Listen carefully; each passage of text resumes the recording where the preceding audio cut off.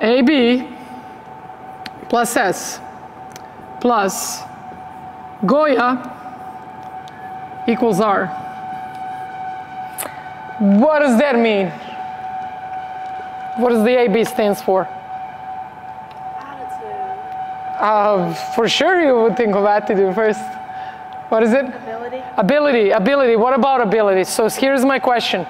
Do you guys think that one, like let's say you're born to play defense and I'm born to set, or you're born to sing and I'm born to, I don't know, play volleyball, or you're born to be a makeup artist and I'm born to be a doctor? Do you think that we're born with certain amount of ability, like some preference going a certain way? Yes, no? You think we got ability for certain things? Well, let me disappoint you. We're born with a blank slate, so we all have equal amount of talent, ability. You just gotta shape it up right, okay? So don't get mistaken your training with your ability, with your talent. All right, moving on. S. Skill? No? Strength. No. Ability plus strategy, right? Don't run with hands together, that's a strategy, right? Square your hips to the target, that's your strategy. So most of the times, you need a strategy. When you start playing volleyball, you didn't know any strategy.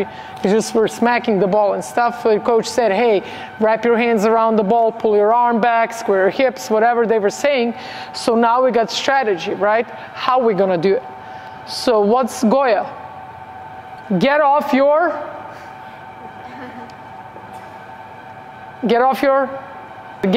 anatomy.